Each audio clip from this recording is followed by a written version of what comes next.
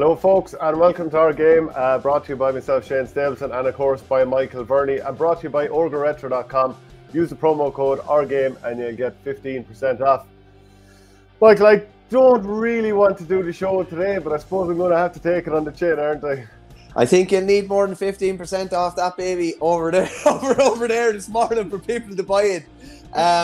So Jesus, what more would you want on a Monday morning? Offaly saved their Division 3 football status. My second county, Kilkenny, are in a league final, and Tipperary were well baited in Portlaoise.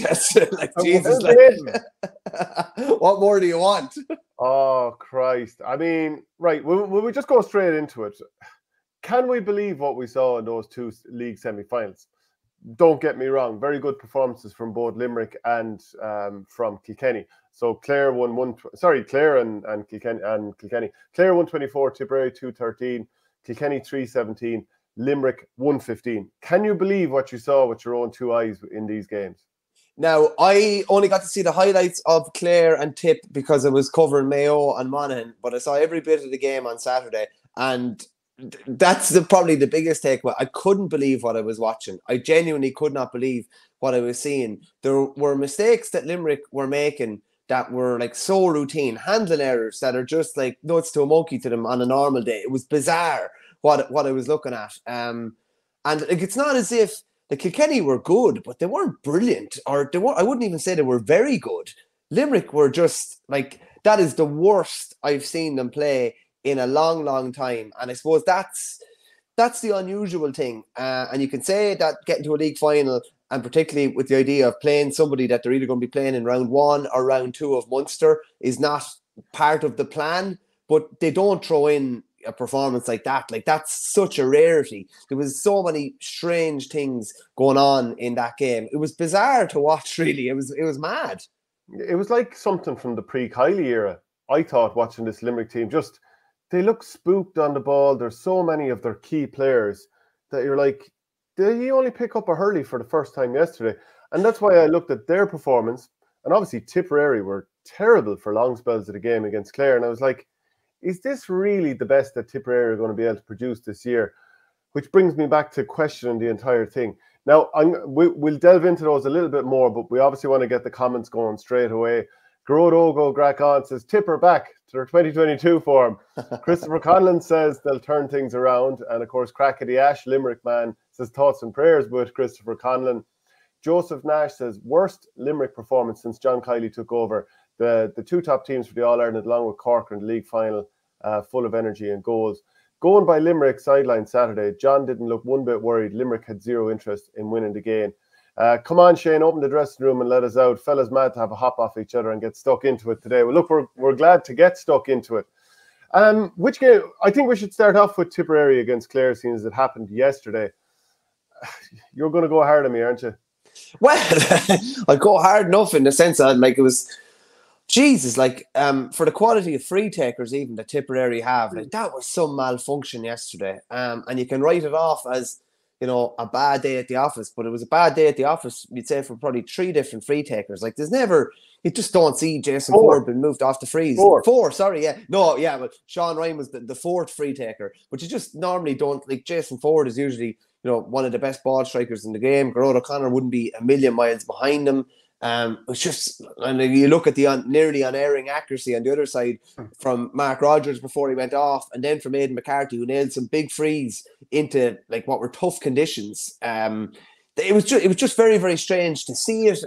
Even some of the ball that Tipp were hitting in at times was that kind of, even the passes at times were kind of, there was no real conviction in it. It was kind of a loopy ball in on top of a forward. The one good ball nearly they got in was probably for Jake Morris's goal. It was a lovely ball, and as good as Adam Hogan is and as tight as he is, like, there's nothing you can do when a ball like that comes in. But it was a real kind of rarity. The ball that was pinged out, I think it was from Brian O'Mara out to the middle of the field as well. That was pinged, but that was kind of rare enough yesterday. They started unbelievably slow. They finished very poorly as well. In the middle and after a half time was decent, and Sean Hayes had a goal, haven't only been on the field a couple of seconds, but like overall, just disappointing. I'd say, I'm very, very worrying. There's no point in saying any different because you are so close to championship. But like I was kind of thinking about this. So Tipp got an extra game having qualified, and there's maybe a bit of negativity around, but there's also some of their frailties have been exposed. Cork didn't get an extra game, and they're just 5 weeks going into championship. Like sometimes it can nearly be punished for qualifying for a knockout game in this kind of scenario. Cork are off working by themselves, but if Cork learned as much as Tipp have throughout the league, probably not. So, and I know Liam Cattell had a bit of a call to arms after, and to keep the faith with Tipp, and that something is building.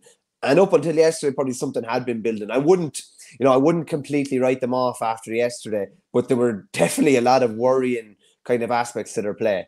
Well, let's give Clare all the credit that they absolutely deserve for this performance. It was done without Tony Kelly, without Shane O'Donnell, without Ryan Taylor. Look, we're not entirely sure when he's back, without David McInerney. If you plug all those boys back in for championship or even for the league final, I mean, there is a question, can they all gel back in straight away and get to the same pitch that these other lads are at? But to do it without those guys and to see like the likes of Cormac Lean, is it Connor or Cormac Lean? Connor Lean, yeah. Apologies. Like he stepped in nicely. Keith Smith had 2 points on the board after 45 seconds. Like, what a dream start for him. They just had good performances all over the pitch. And when Mark Rogers had to go off, that Aidan McInerney would just slip in and knock over the frees. I know you mentioned it already, but just let's contrast it here. Tipperary, with 4 takers, scored 6 out of 15 frees. And this is an 8-point defeat now. And after going down 8 points to zip early on, this probably decided the game to a degree. 6 out of 15 versus 10 out of 11 placed balls for Clare. And into that wind in the second half. And like the wind is important. We all know that like sometimes it gives you momentum at the start of the game. And I couldn't help but think of the Leinster Club final that we lost to Oulart the Ballot that time. Now, look, Oulart were the better team. There's no doubt about it. But on that day, in the first half, playing against the wind, Coola all at sea, and Oulart made good on it. In this here, and look, it shouldn't be this much of a dramatic thing in a league game between inter-county teams. Tipperary were just all at sea early in the game. Just all at sea, and Clare were brilliant at working the puck outs, and they were working some down the flanks, and Tipperary didn't seem to be able to get out to those. And we saw, wasn't it, Adam Hogan sold it up to midfield, and he was able to knock one over without coming near any tackler from maybe midfield or whatever it was. And then the long ones down were into space, like the brilliant goal that David Fitzgerald got. Hold on now, Shane, and it was a brilliant goal, but there is no way that if he turns his hurl to one side and the ball is flicked into the middle, that the whole thing should open up either. Well, here's the question about, like, that I have question marks about who plays at number 6 for Tipperary. And I'm not sure that Robert Byrne is the guy who should be there. He's got his qualities, don't get me wrong, but I'm just not sure that you need someone a bit more seasoned to command the centre. And people would talk about, well, who's there? I mean, Seamus Kennedy getting injured has been a massive thing. And whether he plays wingback or wherever he plays, there's a knock-on effect now, because Michael Breen came out and he was marking David Fitzgerald, and he's been having a brilliant season. But it didn't quite happen under that high ball. He sort of waited to catch the ball, and David Fitzgerald was able to nip in ahead of him and obviously finished in completely brilliant fashion there. But look at some of the injuries that Tipperary are after picking up in recent weeks. Now, it doesn't totally explain away this non-performance, but to see Seamus Kennedy, who's like very experienced, very composed, great use of the ball, Kennedy is out. Then you've got Owen Connolly, who had been probably one of the star turns for Tipperary throughout the league. He's been out. So just the knock-on effect, and then Cathal Barrett still isn't there. So we can look at Tipperary and say, right, they're all at sea heading into championship. And if you were to pick that performance in isolation alone and say we're going to judge everything on this, Tipperary, they're all over the place. They're completely all over the place. Like I was looking at it and I was wondering, what's the puck out setup here? Because they're not getting close to anybody on the short ones, and there's still space on the long ones. And like when you're up against that wind, I think you have to just sit off a little bit and be like, if Clare goes short, you're drifting left and right, and you're not getting dragged out. You keep something of a compact shape, because the long ones can't go into space. They just cannot. And you've got to have people organising defence. And with Kennedy out in the back line, and maybe you're rejigging things a little bit and bringing, Michael Breen out to the half back line, it just looked like a Tipperary team that was really out of sorts. But the upside is, much like Limerick, you're now far more wide awake to some of the things that you need to fix. Well, I always think, I definitely think you're better off to get the eye opener. Would you prefer to get the eye opener now or in 5 weeks time? 5 weeks time when they play Limerick, and like there's a big difference between being, nearly shipping a double-digit defeat in a league semi-final and that being a championship game where you're immediately on the back foot straight away and confidence is down. I'd always prefer to find out what's wrong or find out what needs to be plugged or what needs to be changed rather than sleepwalking your way into the Munster Championship and thinking everything is okay. And some of the time, like even like Tipperary in 2010, like look at they probably thought they were in a great position after the 2009 All-Ireland final, and this was the team that was going to take down Kilkenny. Then all of a sudden, Isaki went to town and their defence was, completely reshaped and players were moved into different spots and they fell upon a fairly kind of a sweet spot, really. And they fell upon a team that ended up winning All Ireland and stopping a drive for 5. So I'd always be of the opinion that it's better to find out what's wrong rather than thinking everything is perfect. But the only issue is that there was a lot wrong yesterday, and not that much time probably to turn things around. But it seems like from what John Kiley is saying, Limerick had been training very, very well and delivered a seriously flat display. From what Liam Cattell is saying, Tipp were in a good space, and the vast majority of them didn't deliver anything yesterday. I tend to look at it through the league as a whole and what we've seen, like what we saw from Limerick throughout the league. Was good at times against Tipp, good at times against Galway. Brutal on Saturday. But what's their goal at the end of the year? To win 6 Munsters in a row and be the first ever team to win, an All-Ireland 5 in a row in hurling. What's Tipperary's goal? They would have liked to get to a league final. They would have liked to win their first league since 2008. But their ultimate goal is to be in that tree to come out of Munster. And that is, at the end of the day, that's what they'll be judged upon. Yeah, K32 says, Limerick were training very hard all week. No interest in league and gone to Portugal for weeks training this morning. Do you know, and this would extend to both, actually, any of the teams that played in league semi-finals. You just wonder how much in today's world, given sports science and risk of injuries, and how many injuries every team is picking up, this whole notion of training the morning of a big match, I certainly don't think that happens. But even flogging players, let's say on Thursday night there, if teams train on Thursday, maybe some of them train on Friday, like, would you even train that heavily? Now, maybe you're like, are you doing it within limits of what your S&C coaches or your sports science people will agree on? Like, we can't just explain it away as these teams did a heavy week's training, or is, in your experiences, could that actually be the case? I think it's an easy thing to say. Now, I know Anthony Daly will tell you that Clare did train them more in the league games back in the day, and it'd be totally maybe flat for a league game. But I don't think that happens now because we're a hell of a lot wiser. And I just think you're running a massive, massive risk by doing that. Yeah, the vast majority might be able to handle that load on that day and train hard and play the guts of a game.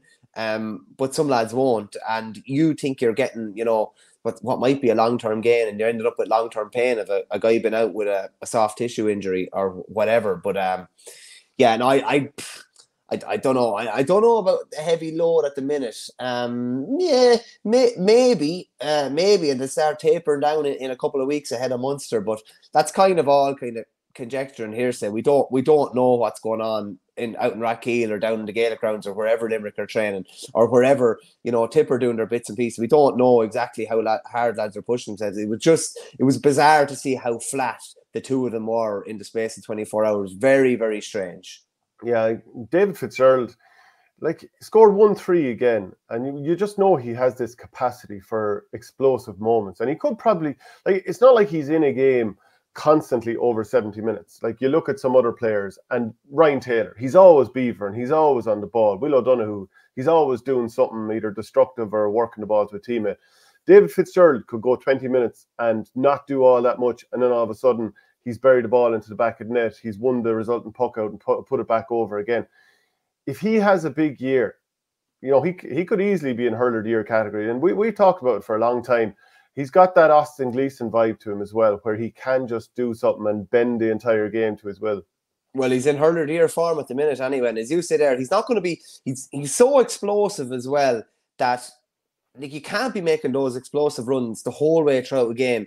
Like he's covering a lot of ground at times doing defensive work, but it's not as explosive when he gets the ball. Realistically, he can probably do what he does, exploding and through a tackle, probably maybe 7 or 8 times in a game. And it probably is probably an element of recovering as well after that, and then going again maybe a couple of minutes later. But like, I saw him down in Wexford Park.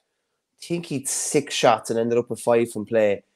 He's racking up huge tallies, and in that first 4 or 5 steps, if you're not right beside him or he gets the run on you, you are in big bother. But like, it's almost like he's taken that extra responsibility on his shoulders in the absence of O'Donnell and in the absence of Kelly, and even putting Duggan out in the wing on the wing as well. They have another kind of, and I mean, we always say this as a compliment, they have 2 good ignorant options on the wings if they're in trouble. And they're probably both 6'4", 6'5", about 15 stone plus probably.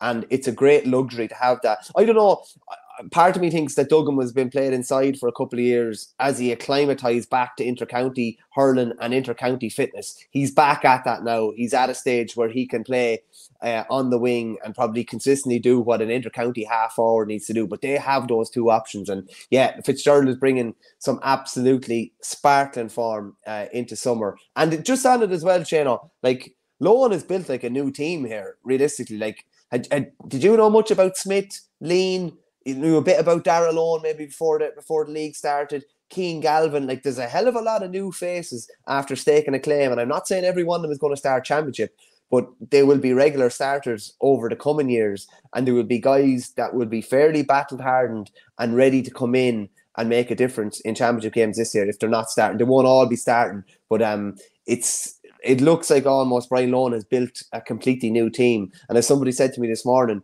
they haven't pulled any of the All-Ireland minor winners from last year. I don't think actually they're eligible to play.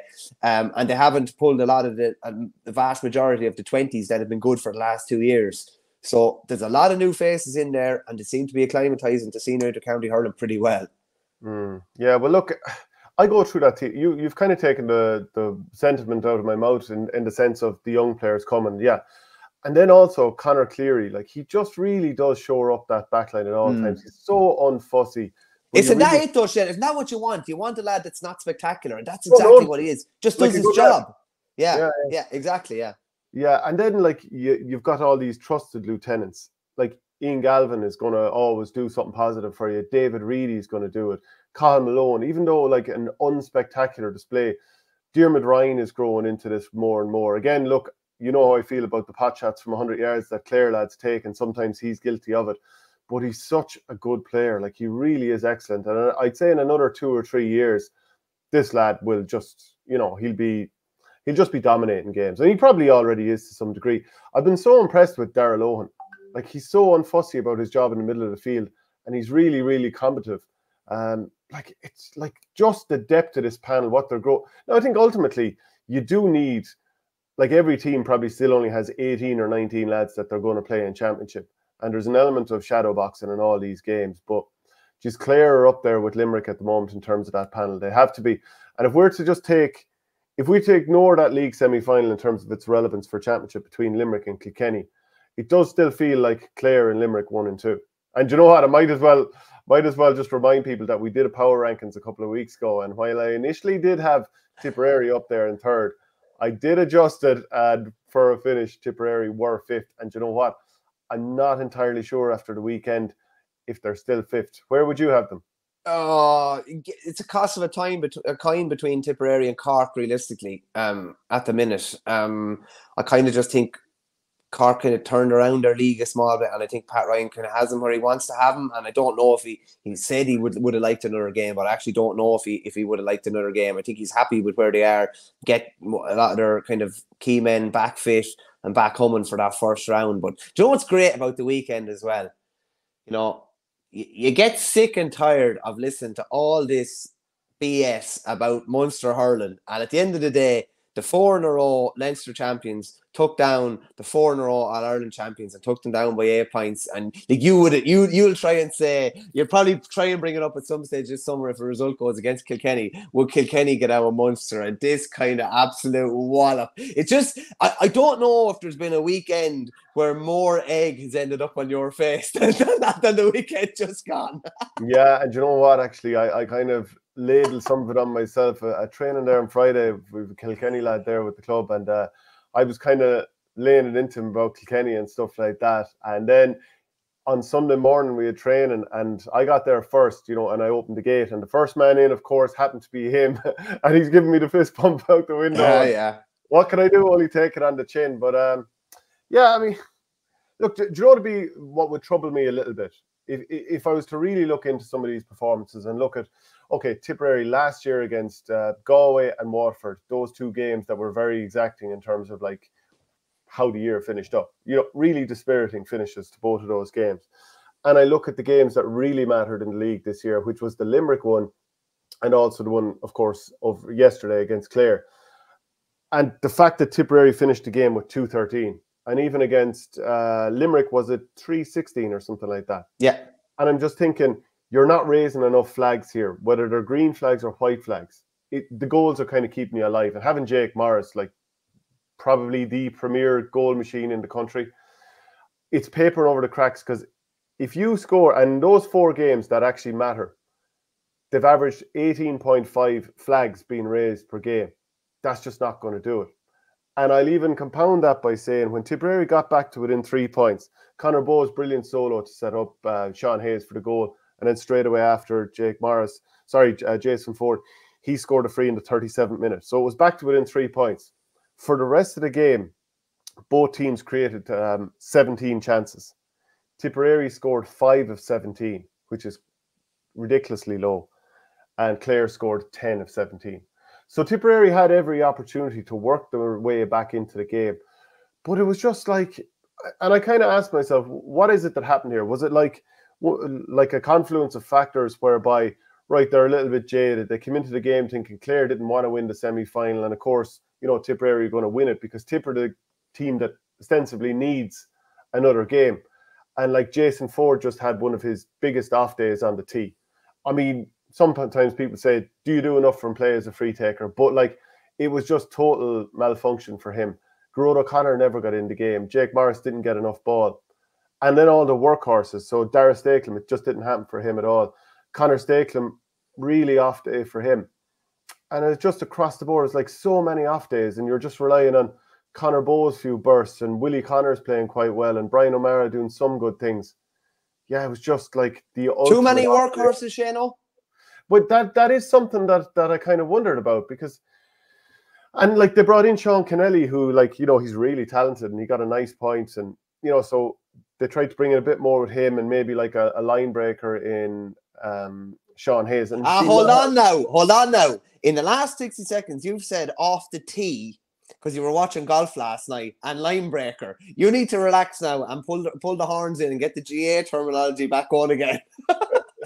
Okay, well, look, I'm not sure how you say that, but took on his man. He broke through a tackle. Yeah, he bet his man. It's a very fair point, because it's something that I kind of had looked at. I was like, okay, who are the scorers in the forward line? And you're thinking, okay, Jason Ford and Jake Morris. And I would have thought that Gerard O'Connor, who maybe that really busy schedule has caught up a little bit, and maybe the 5 weeks off now will stand to him, because he does look like a player Tipp have to hang their hat on. After that, you had Connor Stakelum. You had, Dan McCormick was playing further back the field. Like Conor Bowe was an attacker playing midfield. Willie Connors is an attacking type player. But there's probably not that many players who you think they could explode and hit 6 points for play here. Yeah. So, you could have a point there. Yeah, you could. Was it a bit strange that the team was rejigged? Like, Bowe has been wing back nearly all the league, and now I think he was predominantly out middle of the field. Brian O'Mara, who I wouldn't know as a cornerback, would I know as a wing back or centre back, maybe even a full back, was in cornerback. Like, I thought they were peculiar moves now as well. Yeah, well, with that and taking Owen Connolly out of the team through injury and Seamus Kennedy out of the team, it's kind of like they rearranged an awful lot of the furniture, and it just all came apart. So I think there might be an element of and also, like, like you're also taking Cadell, who played the last couple of games, out of the team as well. Like there's a big rejigging going on there, and is it any wonder that Clare pulled it apart? Yeah. Do you know what's Are funny? that good, or do you look at the shooting execution from Tipperary and like be like, what on earth is this? Are we going to see this again?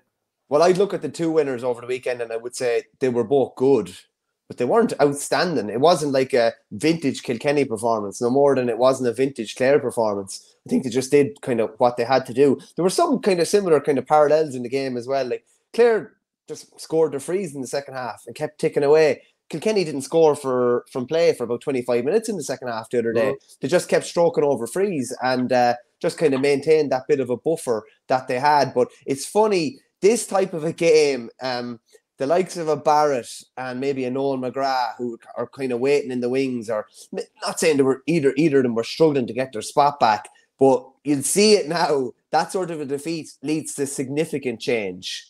And a Barrett who was maybe primed or mightn't have been far away last weekend or will be ready in a couple of weeks, he will be in, because you just can't afford to maybe run the risk of what happened yesterday happening again. So you would be expecting a fair few changes. As I said to you there about the David Fitzgerald goal, I was just amazed that he was just able to kind of walk through the middle. And I know he struck it from about 20, 21 yards, but once he flicked that ball away into open space, and it was a very good puck out by Quilligan as well, and it's something they've been utilising. There's no, like, he has to be met at the 45 and he has to be met again at the 21 realistically.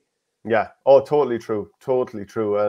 And even Mark Rogers, that time he got through for the goal chance. Like, there was 4 goal chances in the space of about 5 minutes. So Jason Ford blasted one over the bar after Conor Stapleton set it up. He did very well to even get the shot away, Shane. Like, to control the ball at such close quarters, and it was a very, very good save. He blazed over. I'm not sure if it was tipped over, but he did well even get the shot away. Ford did in that instance. Yeah, and then Rogers came through, and I thought it was poor defending from both Breen and Robert Byrne.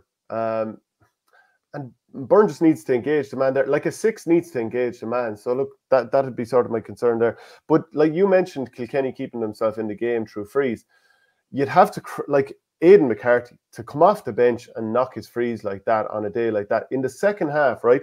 The opening 23 minutes of the second half, Clare scored just 1 point from play. Now that was David Fitzgerald. Sure, like who else would it be? Only David Fitzgerald based on that performance. And that was after a great ruck was won by Keane Gavin. But McCarthy was just knocking over frees for sport. And the only wide that they had during that period of time, the first wide that they had from a shot in the second half was the 61st minute.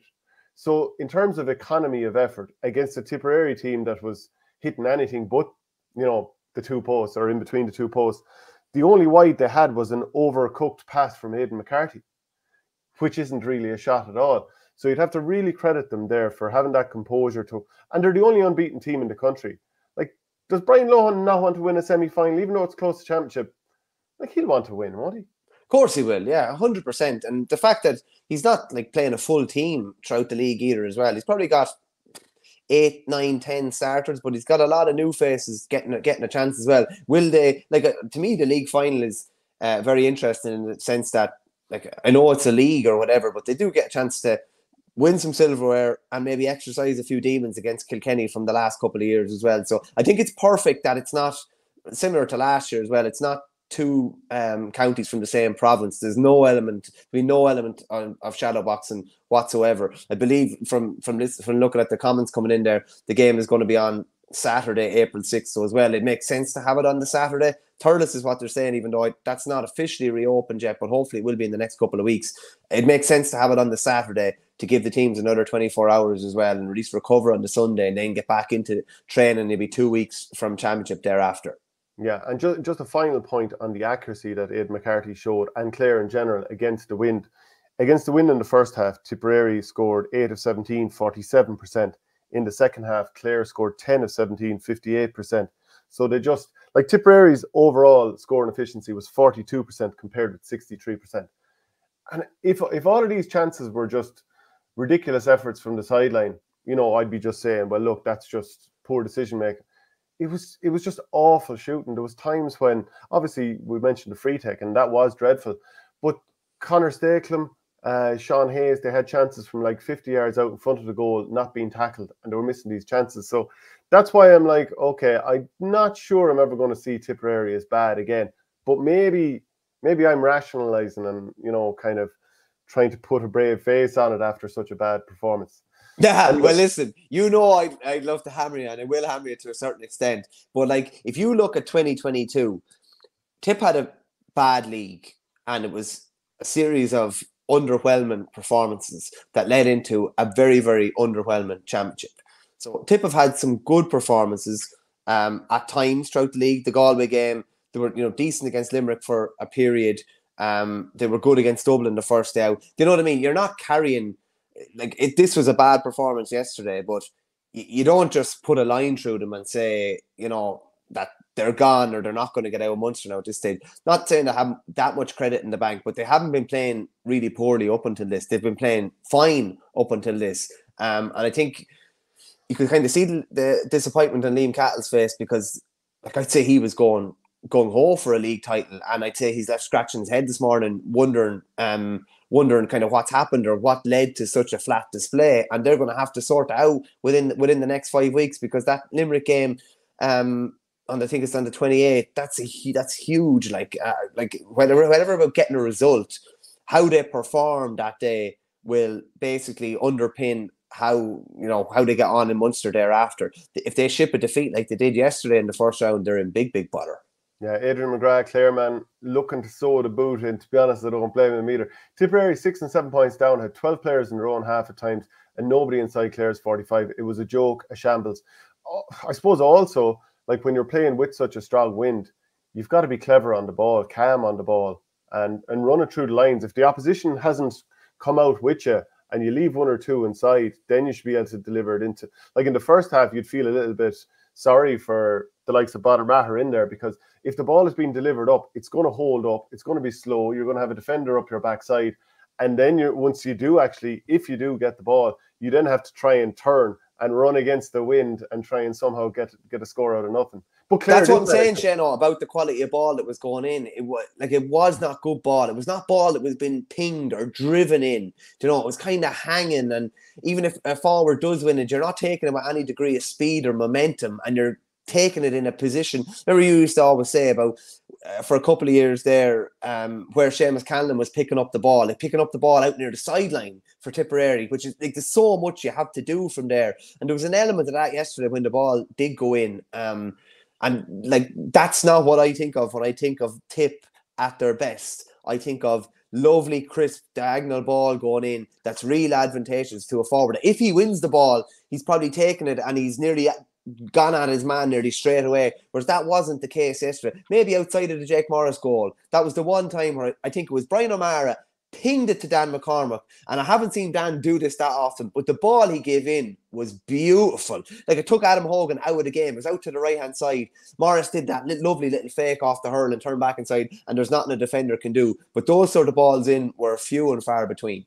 Yeah, Ian Donovan, I was at it. Let me say, Clare were immaculate in possession, and they have to get all the credit. That's from a Tipp man. Bryson Peters says, Tipp are pathetic, lads. They're so overrated. Do you know what I'm loving? There's so many comments in today from names that I haven't seen before. Not people coming. Can't believe Shane thinks Tipp would beat Kilkenny, says Bryson Peters also. It's official now, Thurles, says River Power. Now, I just want to remind you that we're brought to you by orgaretro.com. Use the promo code OurGame and you'll get 15% off. Huge amount of brilliant jerseys, zip-up tops, old school jumpers, the whole lot there. And by the way, follow us at patreon.com/OurGame. There's a load of 2-minute tactic videos, 2 audio podcasts a week. You're going to have written columns from both games over the weekend and the audio podcast from every show also, coaching clinic videos. So anything else you want to say on that game? Have we gotten through enough in 34 minutes? Yeah, and you have to do it all again, like the post-mortem once again during Tipcast during the week as well. So good luck with that. Yeah, myself and Shane Brophy will definitely be doing the post-mortem. That'll be on Wednesday. We'll move on to the Kilkenny victory of your Kilkenny team beating Limerick. What did you think of it? What did you make of it? Just on this quickly, because Conor Heaney has mentioned it twice. Didn't Verney say that there was trouble in the Kilkenny camp last week? That was what not necessarily trouble, but I was led to believe that there was some disharmony. And listen, what I was told was from a fairly reliable source that it wasn't a happy camp. They looked pretty happy last Saturday. Definitely coming off the field around 6 o'clock anyway. So that could be rubbish. And it was probably, and to be fair, it was probably a bit loose of me to even put that out there at the time without properly checking it out. And so I'll hold my hands up on that one. Hey, loose lips, sink ships. Loose lips, yeah. Maybe we need to be a bit more like Johnny Tightlips from now on. I ain't saying nothing. But like, I'll put it to you this way. What's funny, I think there's several interesting things about that game on Saturday. When Limerick went 1-2 to no score up, like, what are you thinking? Limerick are going to win, but Limerick are going to win by 8 or 9, and this is just like clockwork. Well, we had Owen Larkin on the show last Friday, and like, understandably, because I was thinking the same thing. He was like, you'd be worried a little bit about a 10-point loss here, which again comes back to, can we believe what we saw? But I mean, there's a lot about that Limerick performance, no more than Tipp, that stunk. You look at, go through it, right? The main players, the guys that we've hung our hats on over the years, like Nicky Quaid in goals, didn't look his normal self. There was a couple of times he ended up like almost diving around the ball or even on the ball, and you're like, that's not him. Barry Nash, look, he's a player that we have just kind of written songs about nearly at this stage. But I've never seen him play like this. He looked all over the place for him. And, let's not take this as an insult or anything like that. I mean, he's such a good player. I was like, what on earth are we seeing here? Like mistakes, getting turned over, being made look like a converted forward, actually. The time he was pinned by Owen Cody for that lovely goal, he got pinned too easily and spun too easily. And I was like, is this like when you don't have Mike Casey back there sort of organising the show? A bit like Tipperary missing Seamus Kennedy. And so you don't have the main man who normally orchestrates back there. And Sean Finn clearly isn't right either. Then all of a sudden you have to be the main man defender, even though maybe you're more of a forward. So that's how it kind of looked to me. Diarmuid Byrne's off the boil from the get-go, like simple spills. Declan Hannon looked a bit stuck to the ground. Keane Lynch, from his first run, when he kind of ended up being unseated and overrunning the ball, you're like, he doesn't look like he's running like himself. And then he was turned over for the goal for TJ Reid. And he was just run off the road. And I was like, these lads don't look right. Will O'Donoghue was good. Cathal O'Neill was really good. And beyond that, I was like, what am I watching here? Yeah, no, it was very, very strange. I cut out that clip in the first half where I think there were like 8 mistakes in the space of about like 15 seconds. I think Adrian Mullen ended up putting the ball over the bar. But that was one of the times you mentioned there. Hannon kind of spilled it around the goals, and Nicky Quaid looked at sea. And it's so weird to see it. And then they grabbed control of possession again, and then they fumbled it again. And like, it was weird. I remember looking at Barry Nash going to pick up a ball at one stage, and you kind of half alluded to this earlier, that like it did look like he hadn't held a hurl or something. It was really strange. And Diarmuid Byrne as well, and they were popping balls off the shoulder. I remember Cathal O'Neill popped the ball to Hannon off the shoulder at one stage, and Hannon was just too close to him. Like, it wasn't on. He was like a yard away from ball spilled. Just some very, very strange stuff. Like, when was the last time you saw Aaron Costello was 1-on-1 with a long ball in? Owen Cody was 1-on-1 with a long ball in. Sean Finn was 1-on-1 with a long ball in. Just there was no one covering back. It was just very, very strange. And I think you obviously have to give Kilkenny plenty of credit. And the fact that they looked in trouble earlier on and were 1-2 to no score down. And it looked like Killian Buckley was in a bit of bother. He was turned over a couple of times early doors. Billy Ryan missed kind of half goal chance where he scooped the ball off the ground. It was a good goal chance. Shane Murphy had a wide. And then Kilkenny didn't score until TJ Reid got free in the 9th minute. And then like Limerick were only able to score 4 more points in the rest of the first half and didn't actually get that many shots away. A couple of missed frees, and Galan missed a free around 55 yards out straight in front of the goals. That was just really, really strange. You just wouldn't see it. But it was a bizarre game to look at. And just on Sean Finn as well, and we obviously rate him unbelievably highly, but like, to me now, he was not running right. They're a month away from playing championship, and I would have, serious concerns. Whatever about one of our viewers there says that he was unsure of himself.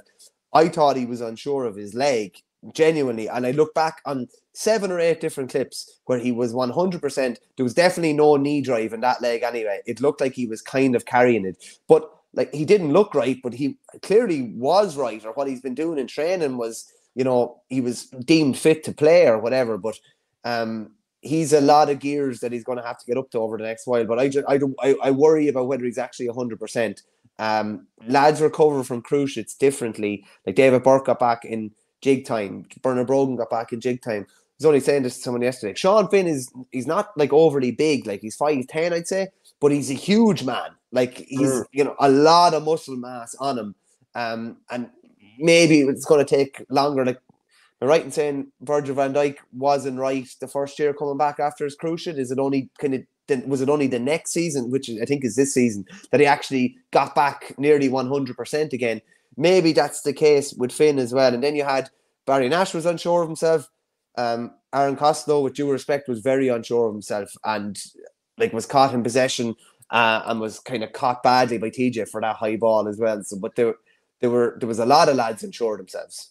Yeah, it was just so odd. And you just think Mike Casey went off against Galway. What looked like a concussion issue.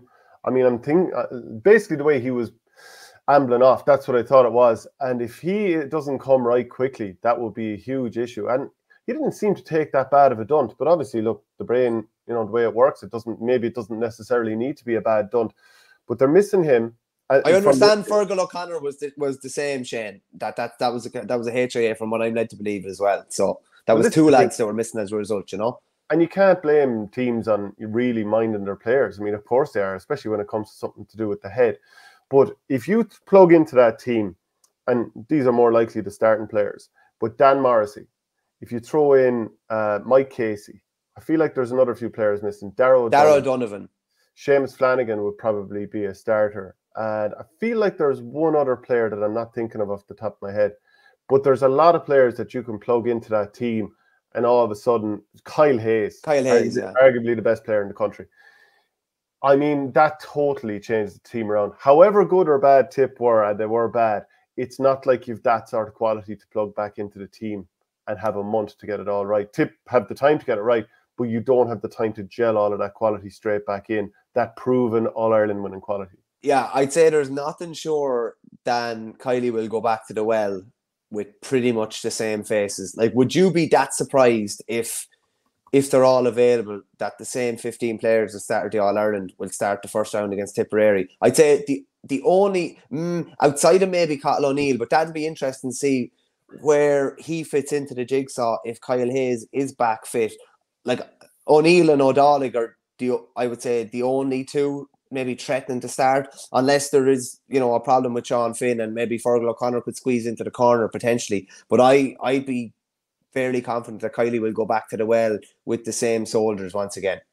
And actually, this feeds into a broader point that, you might look at the Limerick 4 in a row team that completed it last year and obviously started it back. Completed it, mate, and started from 2021 to 2023.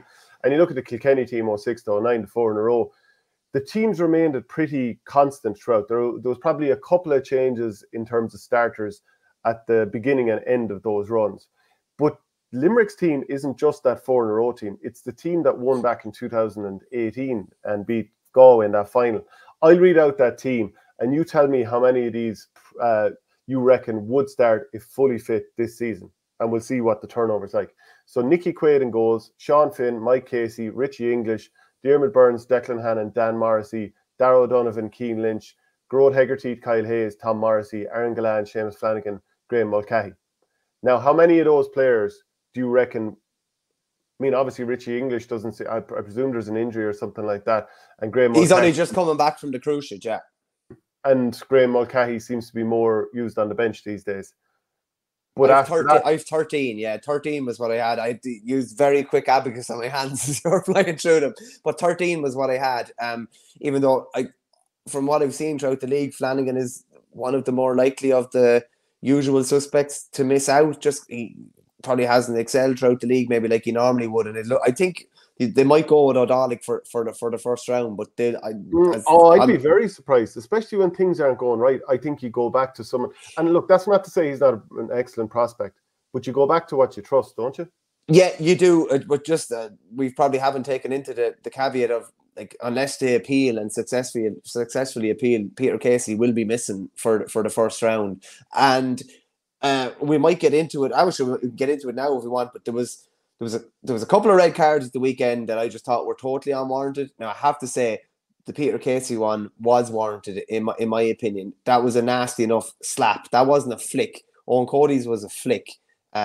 Jake Morris's was a flick on someone's hand that was unprotected, with the ball in very, very close proximity. So to me, just on that one, Michael, didn't Willie Connors? I'm not sure if he got booked, but he definitely. Let me just double check. Did he get booked? Yeah, not entirely. At a glance there, I don't think he got booked. But he had a free given against him, or else somebody got booked for tapping on his hand. But again, it wasn't protected. So like you do have. I've had my hand broken through not protecting my own hand. In fact, I've often had people saying to me, I don't or hadn't protected it enough anyway. You have to protect your hand. So that was a very harsh one on Morris. And I agree with you. Owen Cody's, the referee can make a case for both yellow cards, but it just doesn't feel like enough to send a player off. No, like there has to be a bit of discretion in it as well. Do you know what I mean? Like that's like I didn't actually see what he got the first yellow for, and it wasn't caught on camera. He looked upset by it, but like that was like Declan Hannon didn't like make any meal of it or anything like that. It was just a kind of a play on. I think there has to be a bit of discretion there, particularly when a lad. To me, and I know you might say, well, you can't treat lads differently if they're on a yellow, but to me, you kind of have to. You give them a tick and you say, listen, one more foul and you're gone here. But that's not. Well, if you have players coming up, then you know if they're about to get a yellow card, pointing, hey, down the field, you didn't give that lad a card, so. Okay. The solution is to not give a yellow for that at all. That's the solution, because to me that's not a yellow card. And I remember saying to you before, I was a while ago on another show. Remember a fella put his hand up like that, basically to catch a ball, and the ball was actually in his hand. This is under 16 hurling years ago, and I pulled full force on the back of your man's hand, and the ball actually went about 40 yards down the pitch. No joke. And I'd say I could have broken every knuckle in your man's hand.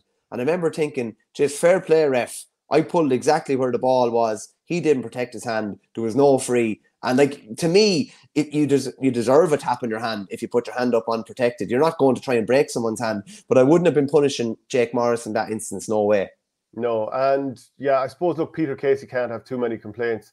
Generally, a flick like that isn't going to cause too much damage. But if you're just letting away all sorts of flicks, you know, ultimately, you know, you're going to end up with a lot of people with broken hands. So, yeah, that has to be knocked out. The flip side is, was he being wound up by Paddy Deegan?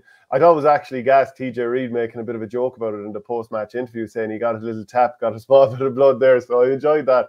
Peter Casey, once he realised he was caught as well, tried to make out like he was after been badly hurt, and he definitely wasn't.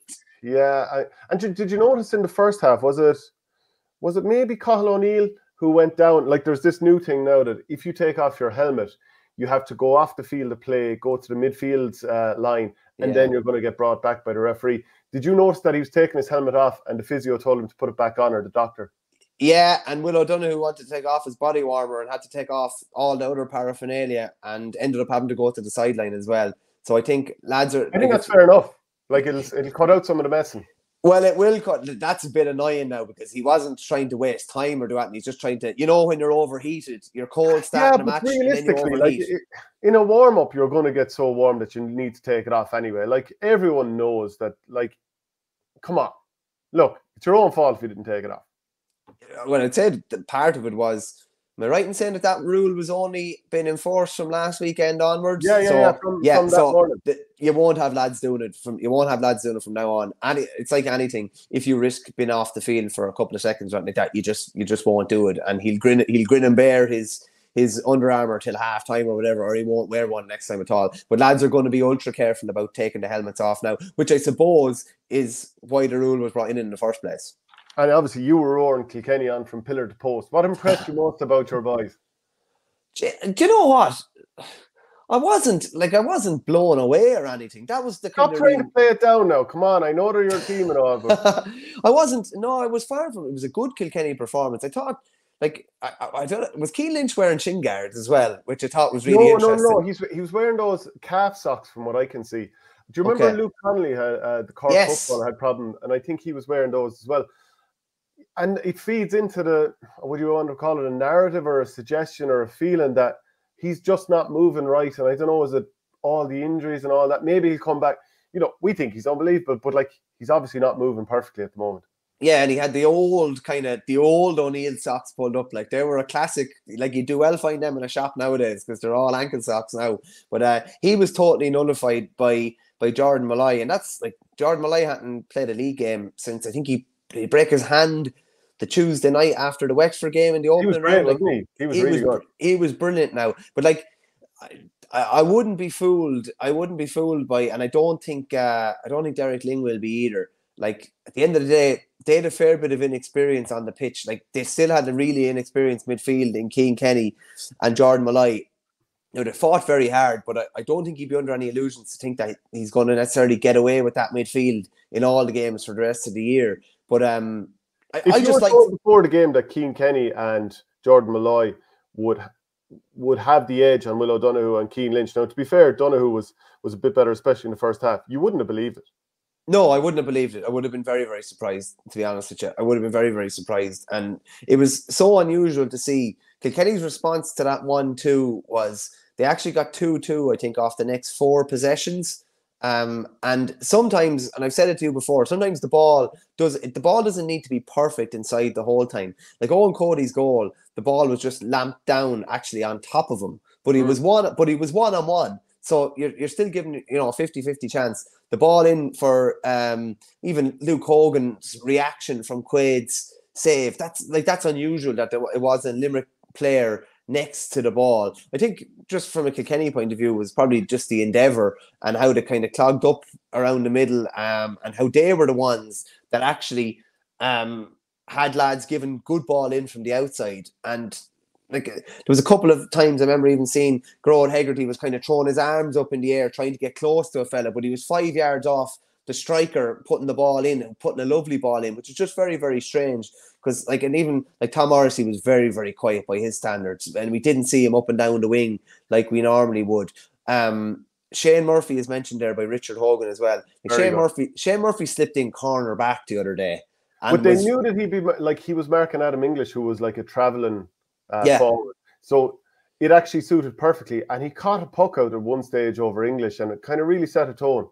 Yeah, it did, and he's probably been one of their players in the league as well. And like at the minute, like presumably performs fairly well in the league final. He's a great chance of starting probably for championship as well. I'm very, very impressed with him. Just going down through a couple of notes here. Like, I couldn't believe how often Kilkenny opened them up, and even I think you tweeted about this. Even TJ going for the goal. There are times where I think you do go for the throat. And I know it was saved. Now Limerick were blessed that ball was saved. Nicky Cade kind of half stopped it, and it hit off Barry Nash's leg. Are you sure it hit Costello on the way to hitting Nash? It could have, maybe it was Costello, but Nash was blessed. And even when the ball dropped to Nash, it was like 2 or 3 times to get into his hand. It was just really, really strange. But I think that was the right move by TJ. It was a bit of a sign of intent. That they had goals in their mind, and they could have had 5 realistically. And the fact that they were expecting that third quarter onslaught from Limerick. Owen Cody gets sent off, and they're kind of thinking, it's building now, and Limerick will come. And to be fair, Limerick never really looked like winning, even though Limerick were the ones that were scoring from play in that third quarter, and Kilkenny were relying on frees. They always kept them at arm's length. I don't think they'll be deluded by the winning margin or anything like that. I think you have to take it with a bit of caveat of this was probably the worst Limerick performance we've seen in a long time. It was far from a vintage Kilkenny performance, but it was an important win against a team that's beaten them by 11, 9 and 2 points in the last 3 times they've met in 2 All-Ireland finals and a league final. So it can definitely be no harm for a lot of those young fellas in particular to get one up on them. Yeah, and I've made the point several times over the last 4.5 years that you don't need to collapse when you go down to 14 men. And obviously, at times maybe it was a little hint towards Kilkenny. They did not collapse with 14 men here. They didn't have to collapse in the 2019 All-Ireland with 14 men. So that was hugely to their credit that they kept going, even though they lost the guy that I would say is their leading man in the forward line. And people say, 14 is the only place for TJ. And to some degree it is, but to me it seems like he moves in and out depending on how he's feeling during the game. He's 36. He's not going to do 100, kind of massive sprints over the course of the game. So he's managing his own energy well, from what I can see. He's playing really well, and he was taken off after an hour-ish or whatever. But Owen Cody is the main man on the inside now, the constant threat, the outlet. And like, to me now, he's just at the absolute top of his game. But Kilkenny could have had 10 goals. A couple of the chances were half chances. We look at the ones that Limerick had, and the goal that Aaron Gillane got and was finished really, really nicely, and the ball was popped onto him. I can't remember who popped it onto him. But actually, it initially came because Barry Nash mishit a free from his own backline. And it was just yet another thing. I was like, what's happening here? And this is after 4 minutes. It just seemed strange. But anyway, look, that was their one real goal chance. And there was another half chance when Donncha O'Dowlig was blocked by Hugh Lawler. But even that, he was totally surrounded by men. So it wasn't a full goal chance. So it was like 10 goal chances to one, really. And again, a couple of the Kilkenny ones were only half chances. But even remember, like, some of Nicky Quaid's puckouts in the first half, the one that Jordan Malloy caught and pumped it back into the area, or maybe someone got a point off it. It was just like everything that Limerick normally do well. All the sort of system stuff, where everybody knows the position, where they're shuffling over and back, pressing as a unit, working so hard. It was like Kilkenny flipped the script on them. And one of the most impressive things for me from Kilkenny, never mind the goal-scoring chances they created, was the discipline in their tackling. Now, okay, fine, it wasn't Limerick at 100%, but the way they got bodies around the man and didn't just go in and overdo it and give away silly frees with that, lazy tug or whatever. They got in close, they got arms and legs everywhere, and they just frustrated the life out of Limerick. And Limerick will never play this bad again, you would imagine. Or are the miles on the clock adding up? I don't think they are just yet. But there's a template laid down by Kilkenny in this game. A bit of a one, yeah. And we probably talked about maybe Sean Lennon last week, maybe annoying a couple of Limerick lads. I would definitely say Cian Kenny was annoying Will O'Donoghue. And there was a couple of them, they had them a bit irked, like they had them off their game. You've been in the situation, I'm sure, where just an incident or a fella just does get under your skin. It doesn't happen the next time you play him because you're kind of ready, but there was just instances in the game where you could just see that it was kind of uncharacteristic even of O'Donoghue. He was just annoyed. He was being annoyed. Did Kenny chop on his head at one stage and give away a free? No, that's true. No, he did all right, but there was other bits and pieces. But he was getting stuck in. There was like a sideline at one stage. He was nudging in, and like, he's tiny by compared with Will O'Donoghue, but fair play to him. He didn't back down. No, he threw himself around, I would say, because like there was several pictures of him going around. Like O'Donoghue probably has 4 to 5 inches in height and probably 10 or 15 kilos on him, I'd say. But he was getting stuck in, and it just goes to show you if you go out with that kind of wiry attitude almost, that you are able to maybe mix it with some bigger lads. Will that be the case if they meet again? I hazard a guess and maybe say it wouldn't be, but that was kind of a sign of that Kilkenny were kind of getting stuck in and making it very, very awkward for Limerick. It's also, I think it's important for Kilkenny to, I know it was only a league game, but to beat them in Páirc Uí Chaoimh and beat them in a big pitch. This wasn't a provincial ground. This was, the last 3 times they've met, they were beaten twice in Croke Park, once in Páirc Uí Chaoimh in the league final last year. I think that helps as well. It kind of takes an excuse off the table, shall we say, for Limerick, or they're better suited to whatever type of a ground or whatever. But from a Kilkenny point of view, I think they'll take a lot from it. They also played the last 15 minutes without TJ, which is important, the fact that they were able to hold the whole thing together without him. Now, did Limerick, I'm not saying did Limerick really want to win the game, but would Aaron Gillane, Declan Hannon, Gearóid Hegarty, and there's one more I'm forgetting, would they have all, Cian Lynch, like they would have all remained on the field if Limerick. Not the way they were playing though. Maybe not like the way they were. Championship, would they withdraw them? Yeah, but surely there's enough kind of, this is going into another conversation here. You'd think maybe there's enough credit in the bank that they would potentially turn it around or have a couple of big plays toward the end. But Kiley actually referenced that after. He said, I'm actually going to read it out here. He said about a pass. He said, can he give them a pass? We sat and chatted there for the last 15 minutes. There's no excuse. There's just no excuse. Had we trained today, I would have expected to get 3 times more out of him. It's just not good enough. It's not acceptable. We know that. They know that.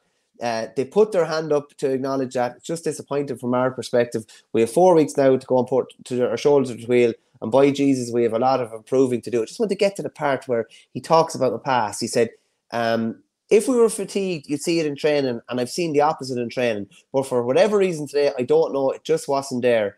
Now, I'd have to say, how many times in 7 or 8 seasons has it not been there? Very rarely. So do they get a pass on this one? It's not the way we operate. We don't give each other passes. You can't give yourself a pass at this level of sport. If you give yourself a pass, you're expecting to get another one the next day. We know there won't be another pass the next day. It's as simple as that. So, like, even he is not kind of giving them a pass. And even the language he was using about being embarrassed, like it's been an embarrassing performance. He didn't kind of sugarcoat it, really. And he didn't, like what Liam Sheedy did in Nolan Park when the Kilkenny hockey tip in 2009, he didn't take the blame himself either. He kind of laid it back at the players somewhat. And like, I don't know, 12 months ago, after the league final against Kilkenny, Limerick were unbeatable and no one was going to beat them. No one was going to get within an ass's roar of them. 12 months later, not saying they've been written off or anything like that, but there's a tiny seed of doubt. And now Kylie has a stick to beat Limerick with. A team that's going for 6 in a row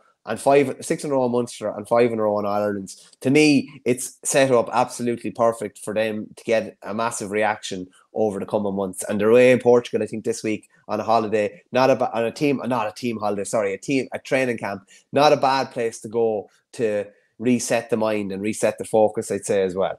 Yeah, and look, we'd still imagine that they're going to be the ones climbing the steps of the Hogan later in the year. I mean, it'd be very quick to write them off, but after starting the game so well, 1-2 ahead, to lose the remainder of the game by 13 points, that will definitely make an impact on them. Now, we see lots of comments about James Owens' refereeing performance. Sadder the Holmes also puts in here, anything to be said about the Grode Hegarty tax Limerick are paying every game? A man swings off his neck and the free gets given against Grode, pathetic refereeing. That was the incident where Richie Reid came close for a tackle. For my money, James Owens got this absolutely 100 million%. I'm going to go there. Correct. Because, yes, Reid came in close. Then there was a little bit of contact, as there is in all tackles in GAA. And for my money, Grode Hegarty put out his leg and threw Reid over his leg. And it's something we're seeing in Gaelic football all the time. Shane McGuigan did it several times against Kerry earlier in the league this year. Once the referee bought it, another time he didn't and gave a free against him. And I'm glad that James Owens saw this, because it was a free for Kilkenny every day of the week. Yeah, I looked. It's kind of hard enough to see it in real time, but you look back at it a couple of times. It kind of, like, at the end of the day, real time was obvious. Number one, yeah, to you obviously, because you're some sort of hurling genie. But like, number one, whatever about the trip, he pegs him to the ground as well. And you can't throw someone away or whatever, no matter what type of contact you're getting. And yeah, when you look back at it, he puts his leg out almost to basically, like, it's like something you do in a schoolyard when you were 12 or 13, isn't it? To try and get a lad onto the ground or something like that, or embarrass someone. But that's it. Looks it's definitely something I'd say that's been looked at by the referees. And James Owens was in no doubt about it. Now, some of the other frees, though, that were given, and they were kind of given to Kilkenny at kind of times when they were struggling to get scores from play, were, I would say, of the soft variety, to say the least. But I would definitely agree with you on that Hegarty one. It was a Kilkenny free every day of the week. I see a comment here from A Sully 180. Is the absence of Caroline Curd a factor? I can't imagine that it is. I don't think we can really judge that until the end of the championship. How many points is she good for in a game? Well, she doesn't poke any over the bar anyway. Yeah, look, obviously I'm being facetious there, but I don't think that a team can all of a sudden, in the space of a couple of months, just come up with a performance like that, and that's what we're going to see going forward. Let's be clear about it. It was a big non-performance for them. Some of their players look stuck to the ground. Like, is that an S&C thing, or are we going to say that's some sort of psychological thing? They're missing 5 lads who probably will start also. So I just think it's a case of let's not get carried away. No, I wouldn't. And I know from reading Bernard Brogan's book that, like, they got to a point with their psychology where Kevin McMenamin essentially took it on. They had it was player-led. Because they obviously felt they were in a pretty good place upstairs. I'd imagine Limerick are in a fairly good place as well. I'm sure potentially that if needs be that she's been tapped into, for one-to-ones and stuff like that. So I wouldn't be reading that much into that, to be honest with you. Saturday Home says, Shane, if someone puts their arms around your neck, what would you do? But I think he got close, and it was only when he's been tugged around that he was holding on to Hegarty then, and maybe grabbed him around the neck if you feel that he grabbed him there. I'm not entirely sure he did. But to me, it's clear. And like, Hegarty's not the only ever player to do it. And he had a good game, I mean, relative to his teammates. And he's been in Hurler of the Year form. So look, we talk about him very positively so much. But nah, for me, all day it's a free against him. And that needs to be stamped out straight away. Just forwards, forwards or backs, just to come up against the tackler and just throw him over their leg. Nah, don't like it. Yeah, no, and I think it's something that he's going to have to be very aware of now, because that was obviously very well highlighted on Saturday, and it's something that he won't get away with from now on. So I'd imagine it's something he's going to have to cut out. He's going to have to find a different way, whether it's turn backwards and give a pass backwards, or find a different way to get around his man than that. Yeah, just wondering, is there anything else that we haven't covered in this particular match? I don't know if there's any like reason to this now, but like, even how publicized the Kyle Hayes case was during the week, does that have a bit of a taxing effect? Maybe a couple of days later. I'm not sure really, but I'm sure that's something that they were all looking at very, very closely, and obviously it's probably something they were emotionally invested in as well. And it's something that John Kiley had and Declan Hannon would have had to deal with at the Munster launch last week, and it was the first question that TG4 asked John Kiley last Saturday as well. So maybe that kind of played into it as well. But just a couple of notes. I think it was important for Kilkenny to stop the rot against Limerick, because there had been a rot basically since that 2019 semi-final. But also, if you look at how Limerick under John Kiley have dealt with defeats and what the reaction has been to defeats, beaten by Kilkenny in 2019, don't lose another championship game till a meaningful championship game, shall we say, till they play Clare last year. How did they react to that defeat? They went on and won 5 in a row in Munster and 4 All-Ireland. So like, I don't think it's necessarily a bad thing for Limerick to be kind of resetting now at this stage. Okay.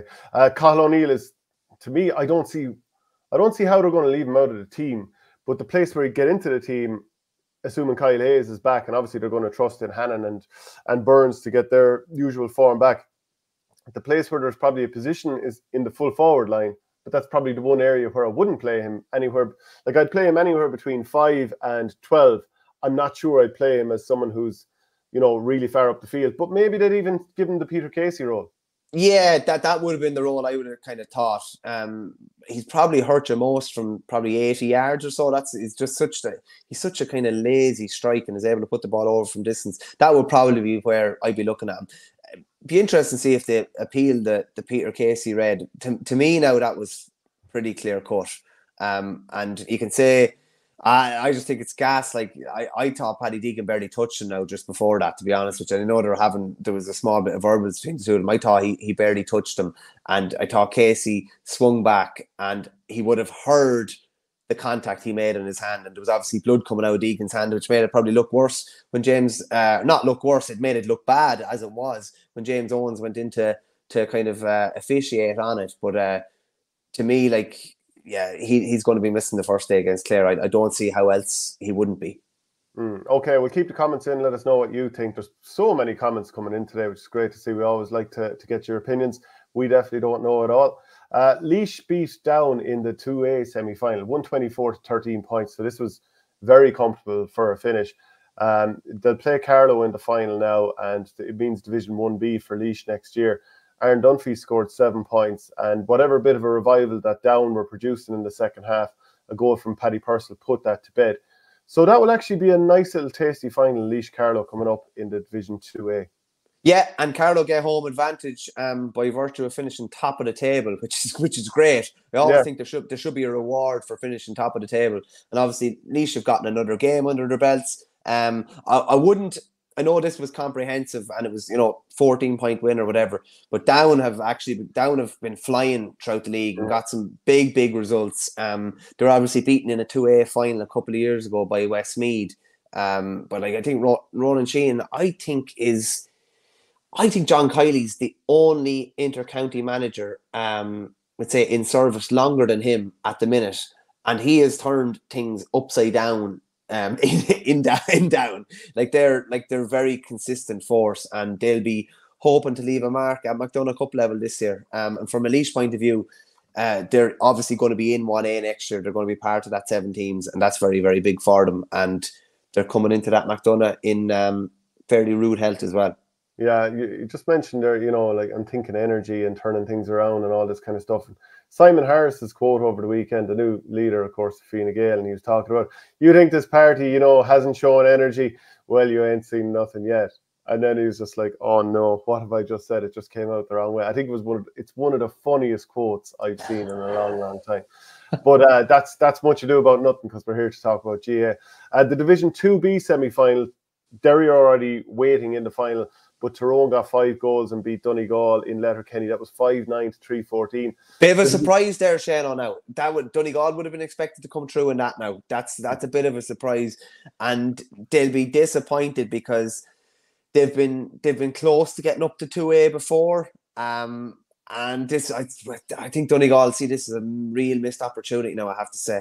Yeah, okay. And then the next result you might read out there. Yeah, it finished Sligo 22 points, Cavan won 14. So again, Cavan only came up out of 3B last year, and although they're knocked out now, still making really, really good strides. And they're actually ahead of half time with Nicky Kenny on form, but Ger O'Kelly Lynch, by all accounts, was key for Sligo. And of course, this year there's 5 O'Kelly Lynch brothers involved in Sligo, which is something else outside of the 4 dailies that are playing with the Clare Camogie team, including triplets. And I think there's a pair of triplets. There's triplets playing with the Waterford ladies footballers as well. A fair achievement for any family to have 3, 4, or 5 involved with their county. Yeah, like Cavan are going very well for it. Like they're really upwardly mobile, and they get this performance. They were ahead against Sligo at half time, and they didn't have Canis Maher, didn't have my old buddy Brian Fitzgerald Breezer, and the 2 Shannons that I would know from Coola as well. Like I don't think Colm Shannon was there at all, and I think only Killian came on late on. And again, going back to the point we made last week, they didn't have a team for 6 years up till 2017 or 18. What a comeback this is, or what progression this is. Then also Division 3B, Longford won 12, Warwickshire won 16. So Kevin McKernan, he scored 7 points there. That was important. Longford were without the injured David Buckley and Charles Flynn. Paddy Lynham was unavailable, and Keelan Cox was suspended. So they were down an awful lot of players there. Let's see. Crackety Ash says, Owen Brissan's fears for Tipp last week and realised who's their 6th, their half backline, their midfield. Joseph Nash says, Laois need to be back up playing the big teams. They do indeed. Do you know what?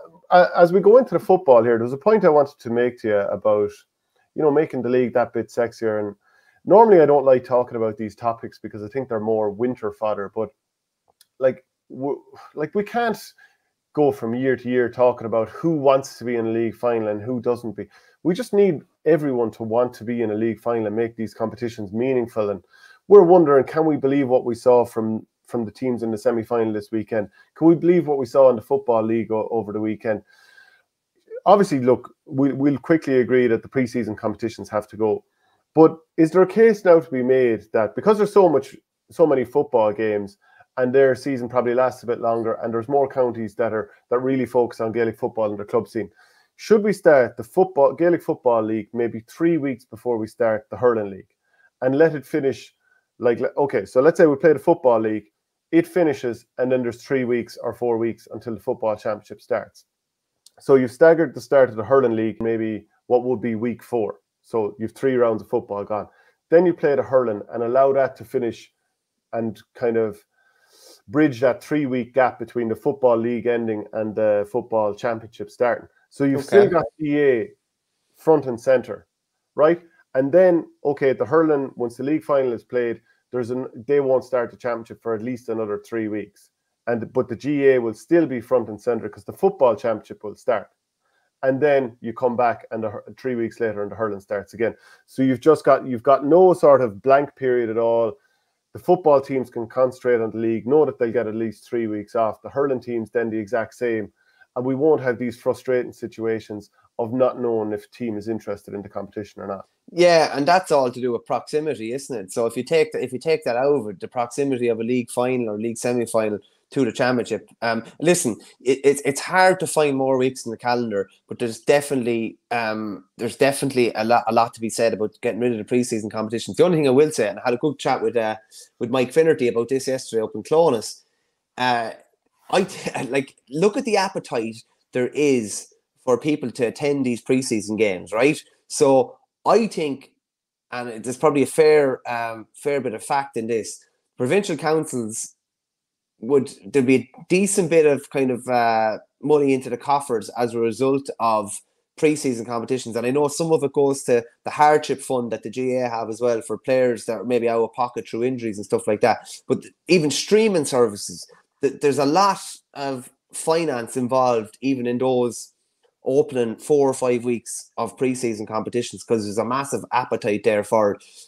So it could be difficult to get them to relinquish that. And that's just the facts of it, because how difficult is it to get provincial councils to relinquish the provinces, the championship provinces? Very, very difficult, because it's, that's their baby almost. So that would be something that would definitely be a bridge that would have to be crossed. But there's absolutely no reason why starting the football earlier, why the clamour for pre-season competition wouldn't be the clamour for the first 2 or 3 rounds of the league. Absolutely no reason whatsoever. And if you leave, like Dublin and Derry are both going to be out this Sunday, and like it's getting too close for them now to their championships, and they're almost been punished. Why should you punish a high achiever? You should never punish a high achiever or someone that wants to get to a final and wants to win trophies. They should never be punished. And I'm not saying they are, but Mayo definitely were last year, and they were dumped out of Connacht a week later after playing a league final and going up to Dublin and all the hoo-ha around that, and then 7 days later Roscommon dumped them out. That just should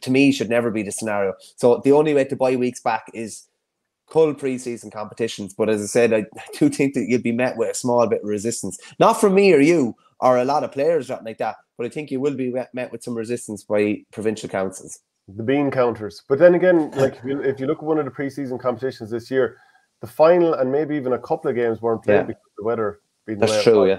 That's true. Munster, some of the Division 1 results from the weekend: Derry beat Roscommon 219 to 1-9.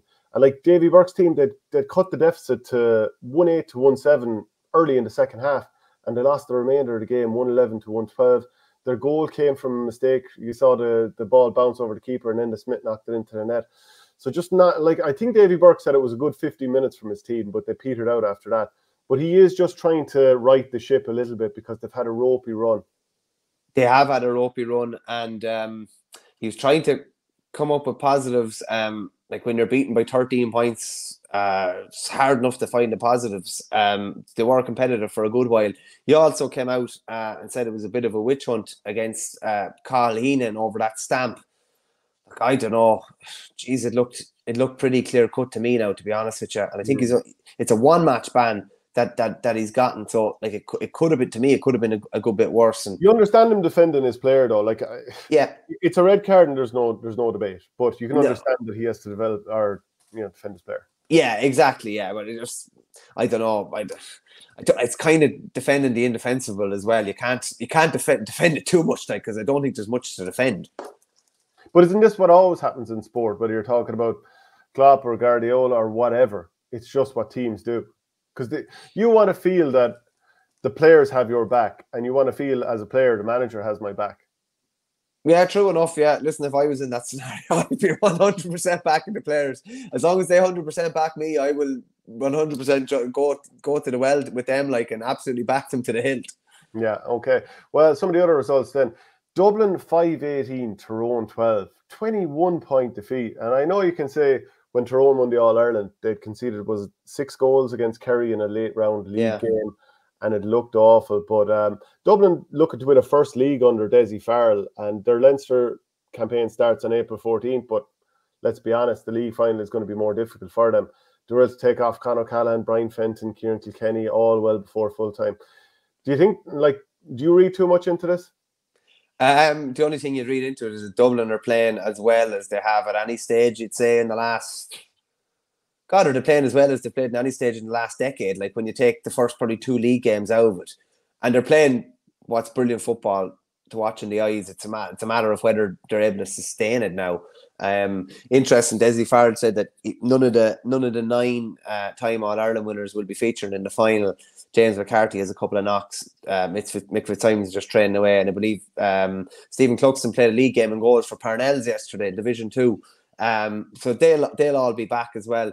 But I remember being in Conlitz Park when Kildare turned them over in Division 1, and that kind of led to their relegation. And there was a lot of new faces that were playing that day that you're kind of thinking, oh, will these boys be able to swim with the Sharks? And they've persisted with them. And now you have lads that are thriving at the highest level. And maybe it's just a matter of sinking a couple of times and been exposed to it, and eventually like the likes of Keane Murphy and many more kind of new faces like that. Sean Bugler even has kind of taken his game to another level as well. So they're in a really good spot, and they're in a far better spot to when McCarthy retires, and when Cluxton retires, and when Fitzsimon's retires. They look like they'll be in a far better spot than maybe we thought they would be. Yeah, and Colin Basquel scored 2-3, Larkin O'Dell 1-2. Kerry beat Galway, and for long spells it looked like it was routine enough, but a late goal from Tom O'Callaghan made it a little bit of a squeaky bum time. I thought Killian Spillane looked really nippy in this game. He scored 4 points. One was a free. Sean O'Shea scored 4. And then, is it Adam Heinrich is the name of the player? And you can't help, he scored a point. You can't help but think, was that point a Heinrich maneuver? Armin, is it not? Armin, sorry. Yeah, like Armin Tamzarian. I got sent a message that. Principal Skinner's. A lot of the younger viewers won't know who Armin Tamzarian is. Yeah, no. Principal Skinner from The Simpsons, of course. Someone sent me that last night. Yeah, the good old Heinrich. Yeah, mad, isn't it? yeah. So Galway, they're just down so many players, and it's not like Pádraig Joyce was looking for excuses afterwards, but they, like, if they're going to have a big year, they need Comer, Walsh, Kelly back. They need them all there. But is it me, or did he sounded quite downbeat even about when the timelines of when those guys are going to be back as well, didn't he? Which is very, very worrying, because I think I've said this to you before about Comer as well. Comer's best seasons are uninterrupted seasons where he's just played, and he plays himself into a level of form like 2022. He was at a level, he was nearly playing the whole year. Last year, I think he was interrupted during the league, wasn't he? And even a couple of years before that he was, and it's going to be the same this year. So even if they do get back, and it's no guarantee that they're going to be back, they're going to be under a bit of pressure, and they're going to have to play themselves into form in big games. And that's just very, very difficult thing to do. What did you make of this towards the very end of the game when Paul Conroy and Adrian Spillane got into it? The jersey being absolutely ripped off him. Paul Conroy doesn't look that fussed at all. He isn't really reacting to it so much. Do you see that as a red card offence, yellow card offence, or an offence against fashion? It's like what Hulk Hogan used to do back in the days, and he come in and he start going like this. But like, as someone mentioned to me before, for some of those bigger counties and wealthier counties, it's probably grand to just ring O'Neill's and get a replacement. For some counties that are on the breadline a small bit, it mightn't be that simple. And I know in clubs I've seen where jerseys have been ripped or whatever, and you're nearly sewing them back together, or somebody is wearing a jersey from a different set or something like that. I definitely think they're going to have to bring it in, because it's like lads know that, you know, if hands go above shoulders here, you know, it could easily be a striker move and they could be given a red card. So it's almost like they just grab the jersey. Now, you can grab the Arga Retro as hard as you want. That won't rip. But some of the other ones, not so sure. So it's probably something that they're going to have to bring in some sort of a rule around it, because it's like the default now. How many times have you seen David Clifford involved and his jersey ripped as well? Lads just grab him. They don't go around the head or around the neck because they know they'll be penalised for it, or they're likely to be. So some sort of a rule or something's going to have to be brought in there, I'd say. Yeah, and you were at Clonus to see Mayo beat Monaghan 2-13 to 1-13. Matty Rowan's goal late on turned it around. Like, Monaghan had sort of bucked the trend and form that they've had recently. Yeah, no, I thought Monaghan were good against Tyrone now, I have to say as well. And they were well in that at the end, and they're missing a hell of a lot of lads. And Vinnie Corey, just relentless was the word he used for their injury list, and it grew yesterday, unfortunately, because Micheál Bannigan, who was probably their best player, he went off just after setting up a goal. He's very good, isn't he? He's a really good player. He's a brilliant player. He kicked a lovely couple of scores yesterday. He was treading some balls through as well. So they ended up actually finishing with 13 players, but Andrew Woods got a straight red in the 23rd minute for what looked like a striking action. And he'll miss the preliminary round against Cavan as a result of that. Desi Ward pulled up with a hamstring injury. Killian Lavelle had an eye injury, which I don't think is serious. And as I said, Micheál Bannigan went off. Who else are they missing? Conor McManus was missing yesterday, but he'll be back fit. Jack McCarron was tight. He was missing as well. Did you bring up Rory Beggan being in the NFL again? I didn't, because it seems to be brought up. It seems to be brought up every week. But like, it looks like, by all accounts, that they're going to be without him for the foreseeable future, by looks at him, because he's been signed up to an agent, hasn't he? I don't think it's the high profile kicking agent that Charlie Smith was signed up to, but he's been signed up. Like, it looks for all the world like there's going to be some contracts thrown out from everything you're kind of seeing and hearing, and how impressive they've been as well. But from a Monaghan point of view, I still think Monaghan will tip away come summertime. Carl O'Connell is back, got another full game under his belt yesterday. Conor McCarthy very quiet yesterday, but I think there was nothing to play for really in the game. It was just kind of a matter of getting through it. They got Sean Jones back onto the pitch, but they have a fair old injury list that they're going to have to get over. Stephen O'Hanlon hasn't played much since that Dublin game. On the flip, like, they were actually very, very good and controlled the game despite being down to 14 men, and were probably the better team overall. I think Matthew Ruan was the only one to kick a point from play for Mayo up until like the 62nd minute or something like that. They brought on Killian O'Connor, Fergal Bowl, and they helped to turn the tide a small bit. But eventually, Monaghan just got overran as a result of when Bannigan went off, Monaghan used their 6 subs, so there'd only 13 on the pitch at the end. And obviously, like, 2 people, as regards numerical disadvantage, it's going to eventually tell, and it did at the end. Mayo were far from impressive now, I have to say. Wasn't particularly good on the eye. Even, like, I thought their full back line was opened up a couple of times. David Garland, who wouldn't be a particularly big player for Monaghan, he came in just before half time and he won 2 high balls. Should have had a penalty in the 60th minute as well. Penalty and a black card that would have evened things up. Rory Brickenden definitely looked to foul him inside the area and kind of looked like he'd pulled him down. Penalty wasn't given, and it was just a free. Mayo scored the last one too to win the game, with Pádraig O'Hora kicking the last point, but they weren't. Yeah, I definitely wasn't blown away by them. Kevin McStay said they were close to their top level, but I don't think they were within a million miles of it, to be honest with you. One thing that was of note, yesterday, Aidan O'Shea made his 185th competitive appearance for Mayo. And, like, Shano, when you're up in Croke Park, you're on level 7, you're looking down. Everyone kind of looks it's like the Father Ted thing. Everybody's far away, like, do you know what I mean? But Clonus, you're much closer to him. Like, he is so big, like, he's huge, and to cover the ground that he covers and to have played the amount of games nearly consecutively that he has since, I think his debut was 2009, is outstanding, really. And I know he's much maligned, but he's been some service to Mayo. Yeah, I think Niall Morgan might have made his 175th appearance for Tyrone over the weekend. And Ben Brosnan did the same, I think. Didn't he become Wexford most capped player? I think could have been 175. He overtook Brian Malone, I think, at the weekend as well. Yeah, something like that. I'll just bring back up the GA league tables here. Really good service on X. So Derry and Dublin, they finished first and second, then meeting that league final. Kerry on 10 points, just missing out behind Dublin. Mayo and Tyrone 8 points and 6. Galway 5, I'd say, given all their injury issues, they won't be overly concerned about that. And Roscommon and Monaghan will drop down. And for Monaghan, it's 6 defeats in a row after beating Dublin the first day out. If you were told that after one game that you'd see them there, you'd be shocked. And Division 2, Donegal and Armagh, they're going to be in a league final. They're both, well, actually, Donegal are undefeated. Armagh, they lost. They drew a couple of games. So both of those teams are undefeated. Fermanagh and Kildare, they're dropping out of the division. But just in terms of the results, we'll just go through them there. Cavan 113, Fermanagh 214, Cork 216, Armagh 216, and there was that late Stephen Sherlock score that is up for debate. Kildare 12 points, so Kildare continue their rotten run. Louth 112, and then Donegal 118, Meath 110. So as I said, Donegal are unbeaten throughout the whole thing. But you just wonder, given that it was a dead rubber, look, we'll bring up the table here again. There was no doubt that they weren't going to get through to the final. They're picking up injuries to Paddy McBrearty and Ryan McHugh. We're not far off the championship. I mean, like, how many of your frontline players? I know you want to keep form and all that kind of stuff, but lads like that, it's easy to be wise after the event, but you feel like, geez, you need to wrap lads up and, wrap them up in cotton wool. Yeah, it is a real kind of juggling act, isn't it? And Vinnie Corey was saying the same yesterday. Like he needed to get some minutes into Sean Jones. He pulled him after about 48 minutes.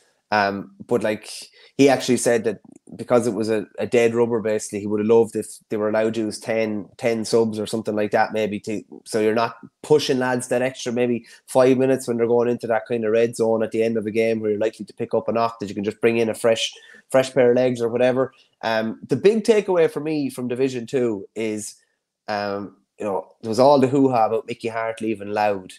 And you look at, Louth stayed up. Ger Brennan has come in there and done what looks like a masterful job so far. Look at their plus 20, having lost 4 games. Like they were beaten a point, I think, by Armagh the first day. Fair enough, Donegal beat them by 5. They were beaten, I forget who was against. It was 3-9 to 2-13 in another game. Like they've been really, really close. They could easily be third or fourth in that group. But just with Hart and Gavin Devlin leaving, you kind of maybe thinking, oh, maybe Louth will kind of slip back down or whatever. So it was crucial for them to hold on to their Division 2 status. And it was a real consistent campaign the whole way through. So I definitely tip my cap to Ger Brennan there, coming in like his debut year at inter-county level. And it looks like they'll give Leinster a good kind of bash against this year. But next year, or a good bash again this year, but next year it's crucial that they're in Division 2, that they can keep growing and not slipping down the divisions. Yeah, Division 3 then we're seeing Down and Westmeath heading for the league final. Wicklow and Limerick, they're dropping down, but just in terms of the results, Antrim 114, Wicklow 14, Down 315, Clare 110. And obviously Clare will still agonise over what happened against Westmeath when they were probably very harshly done by Offaly 110, Limerick 12 points, Sligo 114, Westmeath 11. And then Division 4, Carlow 117, London 110. I'll just bring up the table there. Waterford 9 points, Laois 519. That's a fairly comprehensive one. Wexford 218, Longford 29. And of course, after that game, you look at Wexford, like that late penalty incident away to Leitrim, that probably cost them big time, because Leitrim beat Tipperary to guarantee that they're going to be up there in the top 2 and heading for that league final. Andy Moran was there saying, I heard a lot of noise during the week about killing league finals. They can kill them all they want for Division 1 and 2, but they won't be killing them for Divisions 3 and 4. Do you agree with that point? Yeah, I think the importance of them for teams that are a bit off Broadway, or counties that are a bit off Broadway, like it'll be huge. I remember we did a live show for the Independent in the Crow Park Hotel the last time Leitrim were in Division 4 final when Terry Hyland was over them, and there was a massive crowd up for it. And it's a big, like, how often do Leitrim play in Crow Park? Like it's a big thing, and playing a final and having the chance to win silverware is a big thing for them. So he probably has a point there. While maybe you could say the Division 1 final, or potentially Division 2 final, particularly with Jim McGuinness's injuries, it doesn't maybe have as much importance for them. I think it has massive importance, particularly for the teams in the Division 3, and even more so in Division 4. Just funny, you mentioned there, Clare will feel very disappointed by that incident in Mullingar, and as you said, that kind of nearly decided who was going to be in the top 2, or who's going to be promoted in Division 3. And similarly for Wexford, like that farcical call in Carrigan Shannon, a good few weeks ago, has come back to bite Wexford in the ass, unfortunately, and Leitrim are the ones that are gone up. And I wasn't aware of it, Cheno, as well. And I don't know if he's only opted out in recent weeks or he's been out for the whole league. But Keith Byrne not been involved with Leitrim, and for them still to be promoted. I believe Ryan O'Rourke ripped it up yesterday and has been doing so for most of the league. But for Leitrim to be promoted without one of their best is, it's yet another feather in their cap. Yeah, and by the way, there's a live show coming up in the Dome in Thurles before the Hurling Championship. This is presented by Sean Tracy's GA. John Milan, Kieran Carey, Eddie Brennan, Seamus Callan, they're all going to be there. You'll be able to scan the QR code there, or head to our X account, and you'll find a link to where you can buy. I hope there's lots of Tipp folk and Thurles folk showing up to defend your honour, because it's kind of set up perfectly. Because like Tipperary are coming in, there'll be a little bit of John, a little bit of Needle, It's all perfect, a couple of weeks before the championship starts. So I hope there's plenty of Tipp. If I say something, the stage could be stormed. You just never know. And I'll have to defend you and protect you. But what about our goal of the week? We actually, I don't think we did one last week. But anyway, let's do it this week. Looking at the Kilkenny game. Oh, I know they gave TJ Reid man of the match on the telly. He was good, all right. I don't know if he's a GOAT in general, but whether he's GOAT of the week, I'm not so sure. I'd probably give it to someone like Jordan Malloy, I'd say. Just a fella thrown in, big responsibility, pick up Cian Lynch. You could say maybe Cian Lynch wasn't moving like he normally would be, but he took to it like a duck to water. So yeah, be Jordan Malloy for me. I thought he not only did he spoil Cian Lynch, but he also had a big bear at the other end of the pitch as well. Yeah, even though, and I said earlier, he didn't probably play a 70-minute performance, I'd say David Fitzgerald, he'd probably be right up there. And then Colin Gaskell scoring 2-3. That was pretty impressive.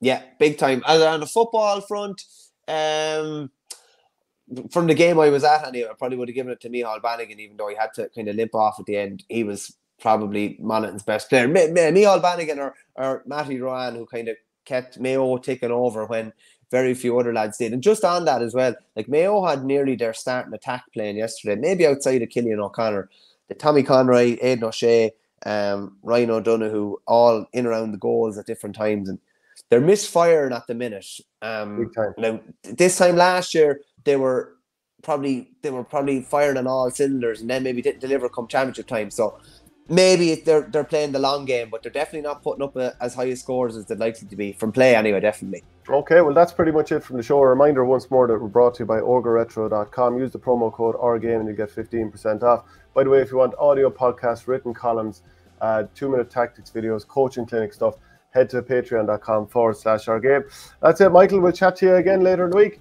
Cheers, Shano.